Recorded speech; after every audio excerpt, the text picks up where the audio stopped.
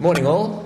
I'm expecting the second session to be better populated than the first session because I could certainly hear the party going on at 1 a.m. outside my window last night. So good of you to make it to the early session. This topic was a request. I think it was from the regional panels in Darling Downs, looking at potential for sulphur deficiency due to the rather extensive flooding that has been occurring in southeast Queensland, and what does that mean for sulphur responses? What are the take-home messages? My understanding is, and that might be the first question Bede asks when the session's finished, is how widespread sulphur deficiency really is. I'm not convinced that it is widespread yet. I am convinced that it will eventually be widespread, but many of you might not be practising as agronomists by that time. Or we don't actually know when it will be entirely diabolical. The shift to zero tillage systems and residue management is part of the reason that issues with sulphur deficiency have slowed down. We'll talk about in the 80s and 90s how they were increasing in prevalence, but the change in farming system has done a fair bit towards resolving sulphur deficiency potential. And one of the take-home messages is the soil testing strategies probably need a bit of refinement. 0 to 10 in the surface probably isn't as useful an indicator for identifying sulphur responsiveness, and some deeper soil tests might be advisable. But we'll cover that in due course. When I talk to the second year students at UNE, I put this slide up of the standard sulphur cycle. Plants take up sulphur in the form of sulphate, so this is a bit of a going back to school class on the sulphur cycle, just to get a feel for why deficiencies may or may not be showing up. Soil solution sulphate there, the great big circle in the middle there, is the main form that plants access. So anything that contributes into that pool is going to be seen by the plant and taken up by the plant. In preparing this talk, I realised there's actually a couple of things missing that are quite important for vertosols. The sulphur cycle, this is from a textbook written in 1996 by some Kiwi fellows, because there's no decent Australian soil science textbooks out there as far as I'm aware. And there's two bits missing for vertosols. One is an arrow that leads from crop residues through to soil organic sulphur. You can see that it comes out of the back end of that beautiful sheet there into soil organic sulphur, but one of the main pathways, particularly in zero-till systems, is movement of sulphur from crop residues back into that soil organic sulphur pool, the biocycling of sulphur. So in a flooded environment where the sulphur may have moved deeper down the profile, and you might get transient temporary sulphur deficiency showing up until the roots catch up with that sulphur front and then access that sulphur, take it up into their biomass, and then the leaves drop off and die, drop that sulphur back on the surface. This pathway, I think, is a big missing arrow for vertosols, sulphur cycling. The second one is gypsum. I was quite surprised that gypsum wasn't actually in that sulphur cycle. Gypsum precipitates out of solution when calcium concentrations and sulphur concentrations get a little bit too hot. You'll have the formation of gypsum. And what I think happens with vertosols is that the concentration of calcium and sulphur in that soil water, in that soil solution, is what determines when gypsum drops out. So if you are completely flooded, as much of the Darling Downs was for the last couple of years, if you're completely flooded, there's heaps of water there, and so your calcium and your sulphur are in solution, and the sulphur is free to move, free to leach, free to drift down that soil profile. But as it drains and as it dries out, then the amount of water relative to the calcium and the sulphur in that soil water changes. So as the profile dries, gypsum will slowly precipitate out of that. And then when you wet it back up again, it has to dissolve back into that. So this is the main reason why sulphate does not leach as rapidly as something like nitrate. Because nitrate doesn't have very many cations that it just says, hey, I'm just going to hang out with you when the going gets a bit dry. Gypsum drops out reasonably early, and so you've got this lag effect on keeping gypsum reasonably high up in the profile, or slowing the leaching of sulphate through that process, through that mechanism. So in vertosols, that's quite important. What does sulphur deficiency look like? What are you looking for?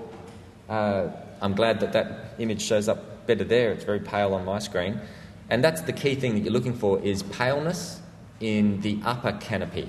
So the key thing to distinguish sulphur deficiency from nitrogen deficiency is that the upper leaves will be pale rather than the lower leaves.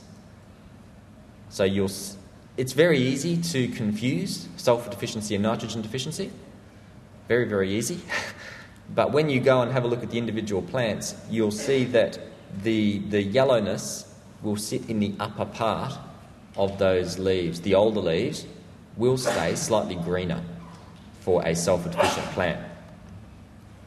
So when you go in a bit closer, you'll see there that the older leaf there is still reasonably green, but the younger leaf is less green. I had the pleasure of looking through the update notes last night and saw that there's been a whole heap of information on canola in the north and sulphur responses, or the lack thereof, in canola in the north. That doesn't surprise me. I wouldn't expect major sulphur issues at the moment and major sulphur responses, but that's what can show up in canola when you do run out of S. You will have patches in the paddock. That patch there, the slightly greener patch that hasn't flowered as prolifically, is actually a sandier part of the paddock. So when the EM goes over, it reads lower in the sandier part, and sandier textured soils allow that sulphur to leach more freely, and so that part of the paddock had sulphur deficiency, whereas the finer textured, more clay content parts of the paddock did not have sulphur deficiency showing up. So in that flooded scenario that prompted the question, what has happened is, I believe that beautiful white layer, and if anyone does have images of gypsum bands on record anywhere, feel free to send them to me.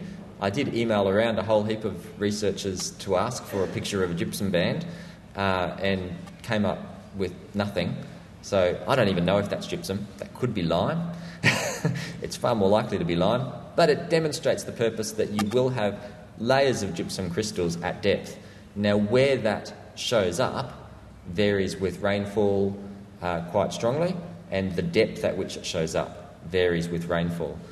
But if you've had a flooding event and you've moved that sulphur down the profile just a little way further, eventually the roots will catch up with that, and the plant will grow out of its sulphur deficiency and invert that profile and start, in 2 or 3 years' time, you probably will find the sulphur response that you've seen early vanishing, because you've moved that sulphur that's escaped a bit up onto the surface. 5 minutes. God, you said you were going to tap at 10. Oh, okay. So why is sulphur rundown happening? In the 80s and 90s, there were more sulphur responses showing up. There was a fair bit of stubble burning going on back then, and that's a major form of sulphur loss from a farming system. But with the change in farming system to zero-till and producers not burning off all of their residue, you tend to start cycling that sulphur through the residue more successfully. But input was lower than output, and so sulphur was slowly running down. Where is most of this sulphur coming from? It's coming from that organic pool. So the mineralisation of organic carbon to release that sulphur is where it's coming from. We don't know where that cliff is. At the moment, we're just trickling out enough sulphur, I believe, each year to sustain productivity with the absence of higher sulphur concentration fertilisers. But I think that eventually that labile organic matter, that reserve of sulphur that we're slowly burning down, despite the government's plan to turn around carbon and get carbon going back up again, will eventually hit a cliff. We don't know where that cliff is. And if there was a research question that needed to be addressed, I suspect one of them is, when does that labile organic fraction run out? When do we hit the wall with labile organic sulphur? Eventually we will run into sulphur deficiency. The reason that we're not running into sulphur deficiency more frequently, I think, is because of the farming systems that have been adopted. That's me done, is it? No. Oh, okay. So inputs are quite low generally in the northern Grange region. So at the coast you can have 20 kilos of sulphur fall from the sky, courtesy of the ocean, but over most of the Grange region you're only getting 1 to 2 kilos input in rain. And obviously as you go further west you get less sulphur, until it spikes again just a little bit out at Burke because it's covered in gypsum and the dust blows up into the sky and then falls back down as rain. Jim Laycock gave me access to this data that he presented to Northern Panel a few months ago as to what the sulphur status was in northern regions. This was quite informative. KCl 40, which is a dilute salt extraction that pulls a bit of that organic fraction into solution so that you can measure how much is there. And you can see that a fair proportion of that is lower than 8 milligrams. You might ask, what's the critical value? Well, for almost every species of economic significance in the northern grain region, we don't know, except for winter cereals.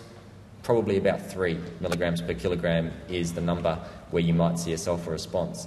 So if more than half of it is less than 8, it's not a dire situation yet, because if you look at the soil depth that's sampled over, that's the top 60 centimetres, and up in the top 10 centimetres, which is where the test is calibrated, then you're more than likely going to have 3 milligrams per kilogram of sulphur floating around up there. Unless you're in central Queensland, in which case those profiles are pretty low in sulphur all the way down. The same story shows up for monocalcium phosphate extractable sulphur. The numbers are usually higher because it's a more concentrated salt, and so you get more of that adsorbed sulphur.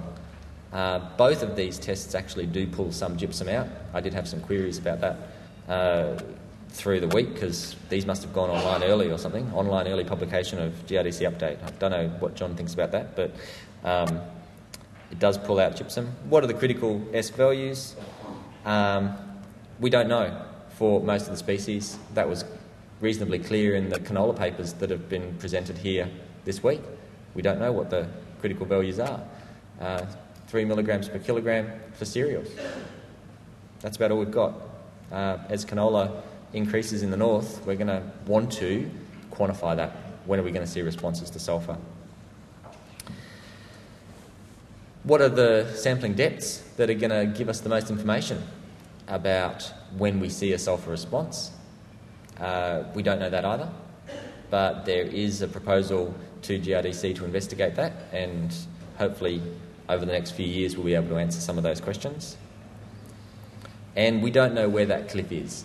When do we run out of labile organic sulphur? The reason I'm saying labile is that there's always going to be carbon in your profiles because there's been a lot of burning. There's going to be a lot of charcoal there. Charcoal is not available sulphur. It never will be. So we're talking about that proportion of the organic carbon in your soils that actually can contribute sulphate to your crop. Current sulphur research, there's increasing interest in sulphur research. One of the more recent things is DGT soil sulphur. Chris is going to jump up at the end and give you a heads up on DGT soil phosphorus. So I'm not going to steal any of his thunder on my thoughts on DGTP. But DGTS, I was involved in some of the early work on DGTS, and those are the results. how does that DGT test correlate with sulphur uptake and relative yield?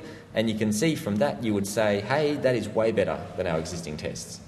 Of course, the caveat on that is that this was a 5-week pot trial, and pot trials over 5 weeks are pretty much measuring sulphate.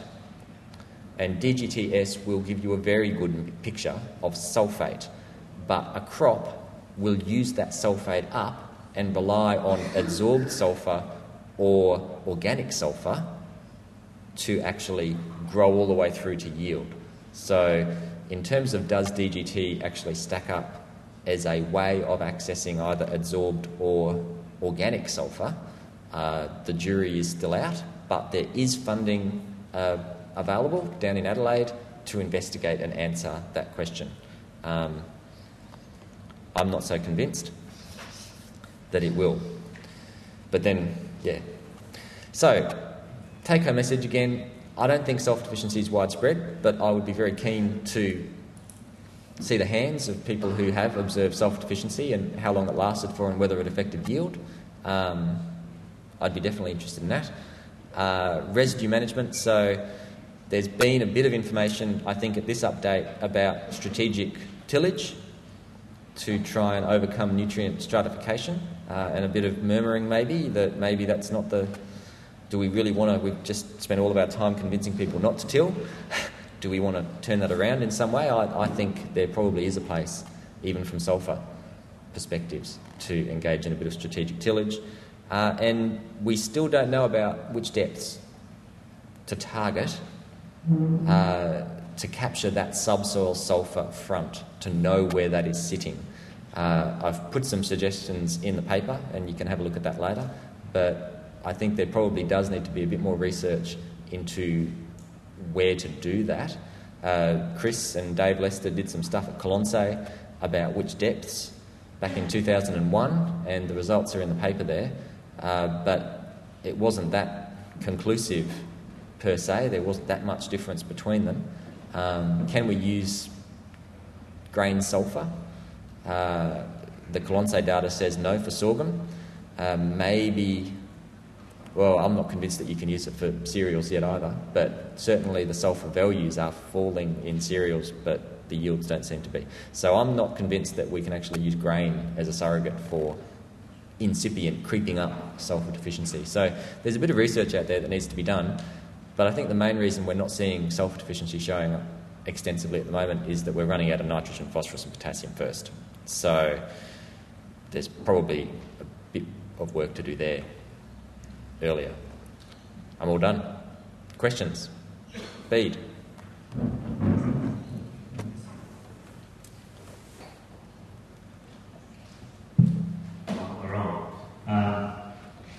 Anyone who's got a question just might raise their hand and I'll do my best to get around. Is there anyone from Sarah? In the front row.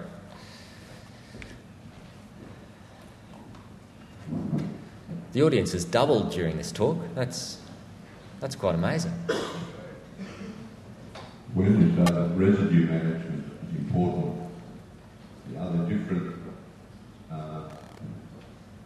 residue management systems that will be better than others?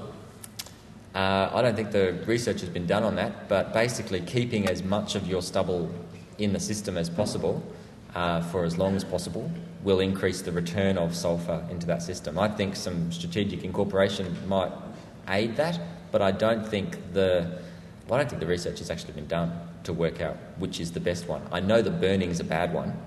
A lot of sulphur goes off when you burn. So the ceasing of burning was definitely of value. But in answer to your question, I don't think that I could nominate a residue management system that is better than any other residue management system other than to maximise the residue return. Should you graze it and turn it into poo before you...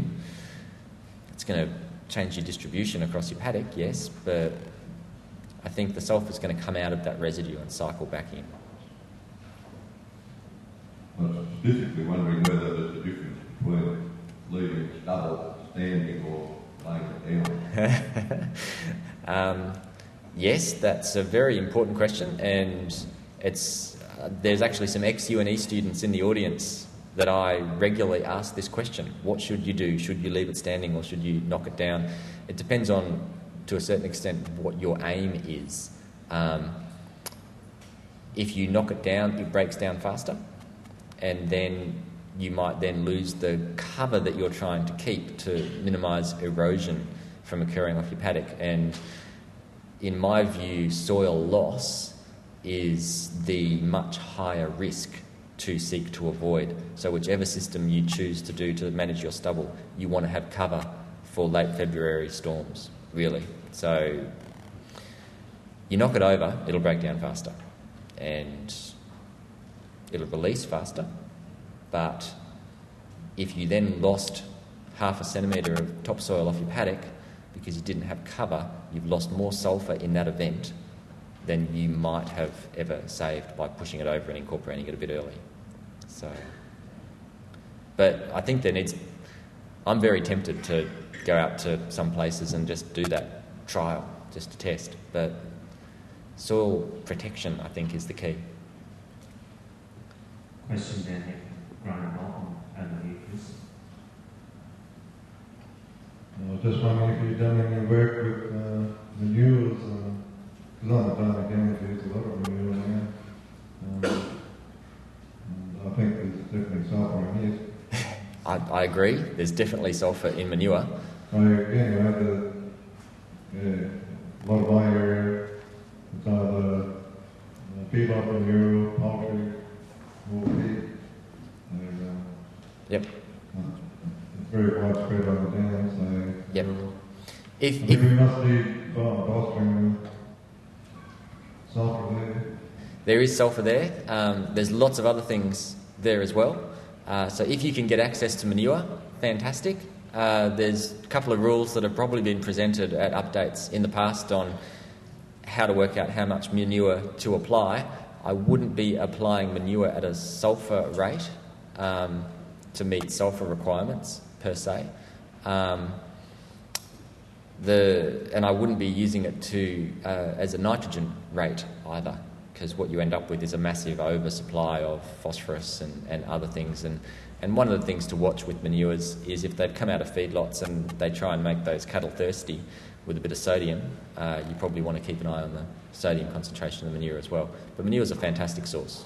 Yeah, if you've got close access to it, basically it comes down to transport costs, and you're carrying a lot of water around with that poo. So.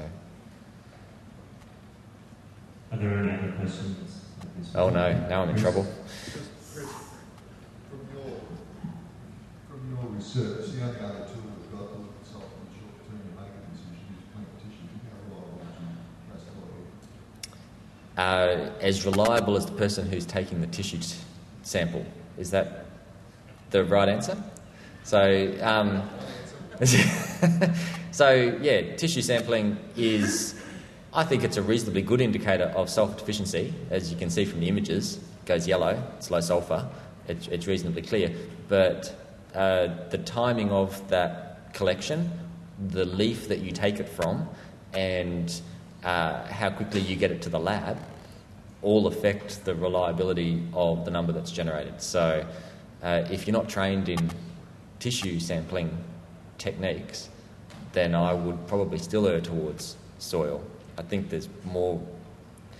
it's a tough one. There's just as much error sampling soil as there is sampling tissue, but it is a reliable indicator, I think, of sulphur deficiency, absolutely. Any other questions at this point?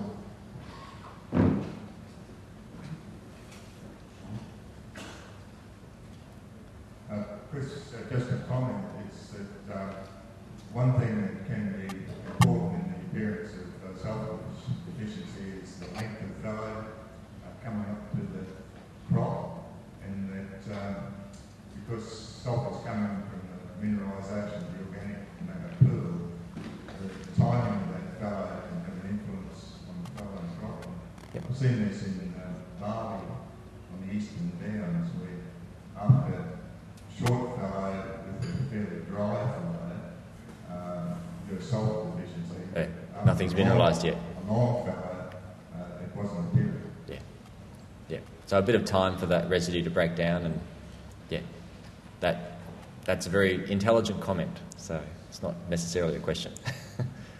Look, I'm sorry to say that we're out of time, but just before we do move on, Chris asked for a show of hands on from the audience.